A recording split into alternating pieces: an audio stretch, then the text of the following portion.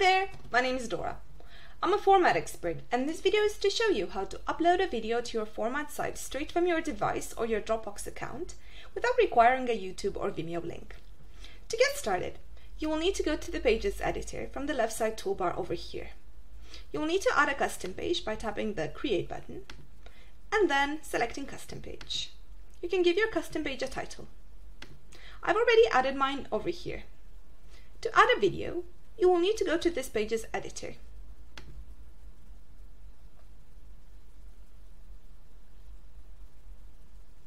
Once within the Pages editor, you'll need to add a section. I will click on Add Section over here. From the tabs located at the top, you will need to select Media. Again, at the top of the page, you will see the hosted video modules. I will choose a module, then tap Add Section. Once the section is added, you can upload your video by tapping the Upload Video button. In the pop-up window, you will see a few options. You can upload your video straight from your device by tapping the Upload Video button over here. You can upload your video from Dropbox, or you can import it from an already existing format site page. I will import mine from an already existing page on my site. I will tap the image thumbnail for the video that I want to import, and the video will easily upload onto my new custom page. I will also save changes. After this, you can tap the video to view a mini toolbar containing customization options. You can tap the Change Video button over here to replace the video you've uploaded with another one. This will bring the same upload options that I've talked about earlier. You can also tap the Edit Thumbnail button over here.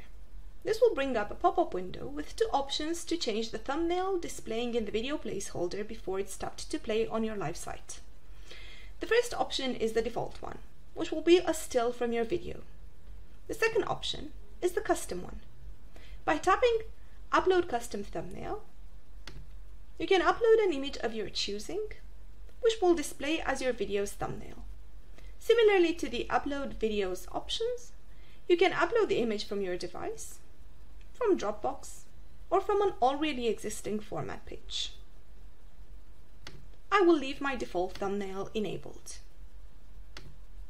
The third button in the menu toolbar, Customize Design, will direct you to the one-to-one design editor for your video.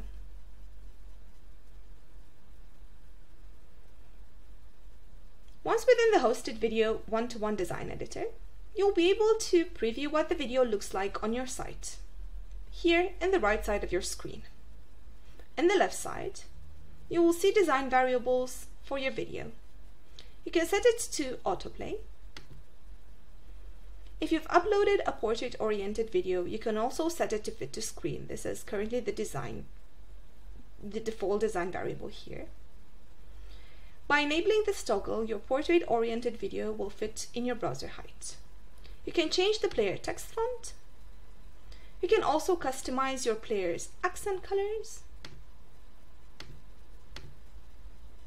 as well as the text and icon colors, and the player base color.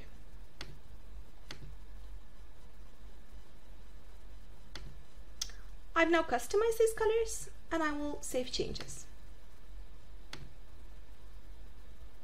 To see what the video looks like on my site, I will tap the View Site button over here.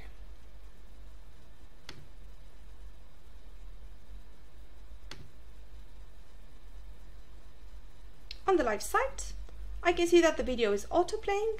I can also see that the colors that I've chosen have been customized. I hope this has been helpful to you. If you have any questions, please do feel free to reach out to us via chat. The chat icon is located here in the lower right-hand side corner of your screen, or via email at info@format.com, and we'd be more than happy to help.